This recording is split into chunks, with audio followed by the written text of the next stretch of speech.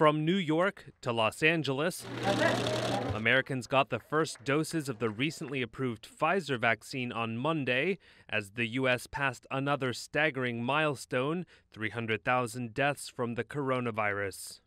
With cases surging and hospital resources stretched to the brink, last week was the deadliest in the United States since the pandemic began. 17,000 Americans died from COVID in 1 week alone.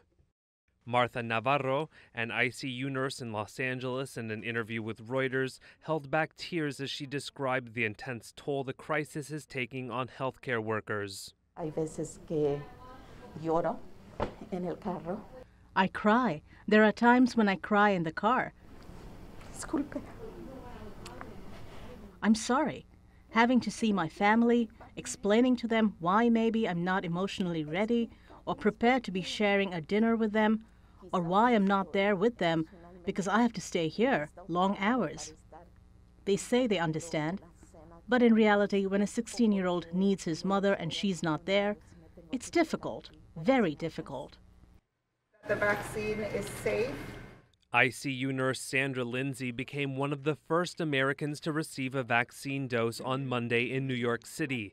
And in Washington, D.C., Health and Human Services Secretary Alex Azar was on hand for the inoculations of some of the first frontline workers at the George Washington University Hospital.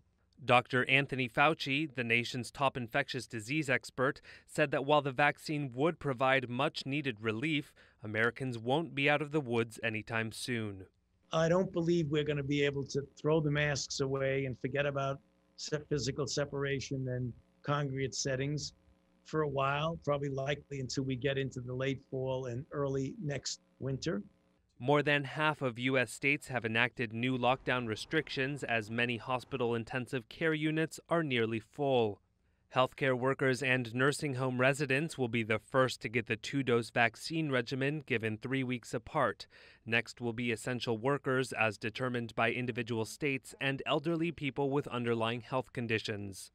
But Dr. Fauci said for all the progress that's been made in the battle against COVID, there is much science still doesn't understand about the virus.